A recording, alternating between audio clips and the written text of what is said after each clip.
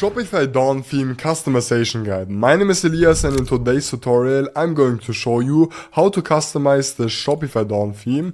Now the Shopify Dawn theme definitely is my personal favorite theme, my personal favorite free theme, and basically it is just a super powerful option to build up all sorts of different stores. So to get started you will just have to head to your Shopify dashboard and then actually find your Dawn theme right here and then click on Customize. This is going to open up the Shopify theme editor, which to be completely honest can look, I guess, a little bit intimidating when getting started, but I can promise you guys, if you are going to watch this through, everything is going to be super simple. So to get started, right here on the left, you are going to see a general overview of your website. This is going to include different kind of sections, and inside these sections we do then have different kind of blocks. Now when you're actually going to select any of these once you've actually selected any of these sections or block, you can actually find all of the settings right here on the right. This also goes for simply just clicking on the elements that you want to edit. And then right here on top, you're going to have kind of a navigation bar, which is going to allow you to actually head over to other pages, which you can then customize. So if you, for example, do want to customize your product page, you can do so by simply just using this right here. And you can then go ahead and right here customize everything to your likings.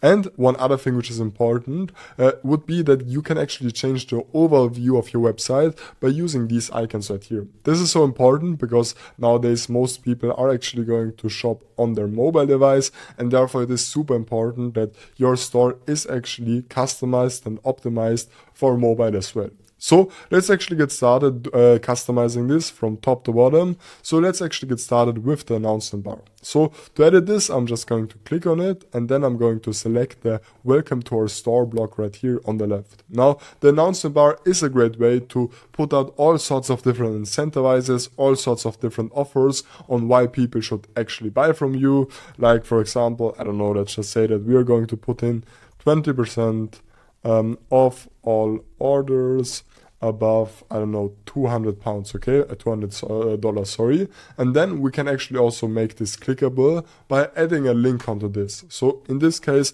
I would then obviously just select my all products tab right here. And now if we're going to save this and if we're going to click on this, you can then see that this is going to redirect us to all of the products that I currently have listed for this test store. Okay, we can then actually also further customize this by simply just selecting this. We can then right here actually change the color scheme. So if we maybe want to make this kind of, I guess, dark bluish, or if we want to make this light blue, we can do so by basically changing this right here. Now let's actually now continue with the header. Now, as you can see by default, the logo isn't actually going to be, I guess, your own logo. So to change that, we will actually have to head over to the overall Shopify theme settings right here on the left. And these kind of work as the general settings for all across your website. So if you're going to update these things right here, these are then going to basically be automatically updated across all of the elements. So let's get started with the logo right here. Just upload your logo and then basically just upload it.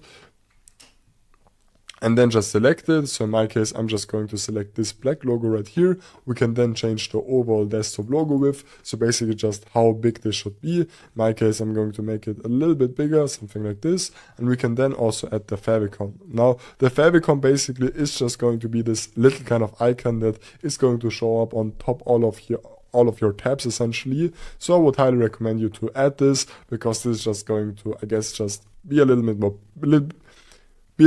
professional. And then we can also go ahead and change things like colors or typography. Now usually Shopify does a pretty good job with setting the default color schemes right here. However, if you do want to add a custom color scheme, you can do so, and actually you can use tools like kulos.co. I will leave you a link for this down below, I guess. I'm not affiliated with them or anything, but basically you can use this to generate all sorts of different color palettes for completely free, which you can then use for your store. But I'm actually going to just opt out of this. Now you can actually also change the font of your whole website. So as you can see, you are going to have tons of different options with this, and you can even upload your own custom fonts onto your Shopify store. However, as for this video, I'm not actually going to bother setting this up right now. By the way, you can right now get completely free access to my comprehensive Shopify beginner course by using the link down below. This will also grant you access to a community with hundreds of like-minded people so that you can grow together, so make sure to check that out if you want to. So for now, just head back to the sections tab right here, and we are then going to continue customizing our header. Now to get started, we will have to set the desktop logo position. Generally, I do prefer actually to leave it at either top center or middle center right here, but you can obviously also, basically you will have to customize this to your likings. All of them look pretty good in my opinion, but in my case, I'm just going to leave this at middle center right here.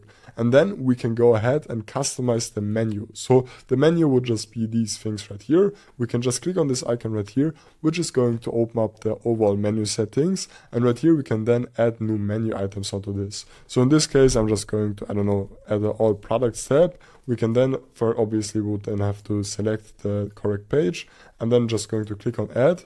And if we're now going to save this, this is then going to be updated on your store. As you can see here, if I'm going to click on it, it is going to redirect me to the all products tab. Perfect.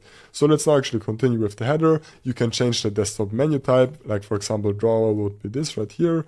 Generally, I actually leave it at either drop down or mega menu, and you can actually also change the sticky header, type. So basically with sticky header, this just means that your header is going to show up when someone is in the bottom of your page, and if this person is then going to slightly scroll up, as you can see right now, the header is still going to be visible. However, if you're going to, for example, select none right here, this is obviously not going to show up, which I think quite is a bummer. I usually tend to just leave this at on scroll up or at always. You can then actually also further customize this by adding the color and so on, but for now I'm not actually going to bother doing this. So right here we then do have our image banner section. You can actually delete sections by simply just clicking on remove right here or by clicking on the bin icon right here, and you can then add new sections by simply just clicking on this plus. So in this case I would then probably, I guess, just go, I'm just going to basically select this image banner right here. So I'm going to add this, and I'm then going to put in something like shop or newest products. Okay, then we can change the heading size. We can also make this bold, which I guess I'm going to do. Then we can change the description right here, and we can also go ahead and change up the buttons. Now in this case I'm actually going to only show one button, so I'm just going to delete the text of the second one, and then I'm going to change this button to shop all products. Then I'm going to obviously link this. I think by now you'll get the hang of this, and then I'm going to actually add my own image onto this. So in my case I'm just going to add this image, but in this case I'm actually going to further customize this, and I'm going to change the desktop content position to middle left, which in this case I think will actually look better. You can then actually also change the color scheme of this.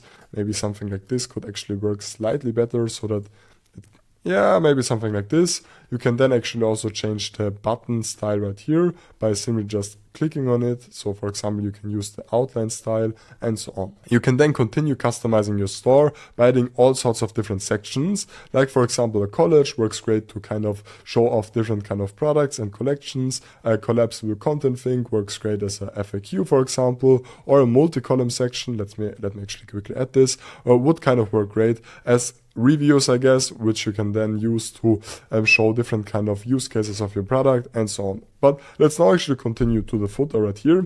Now the footer setup is pretty self-explanatory. Once again, you can add new sections onto this, like for example, email sign up, which actually does make sense, I guess, but I'm just going to leave this at, they already have an email sign up right here. Then you can actually also add blocks onto this. This could, for example, be a menu item. This could be your brand information, as well as just plain text or your image. If you found this video helpful, make sure to like and subscribe, and check out my free resources down below to supercharge your Shopify journey.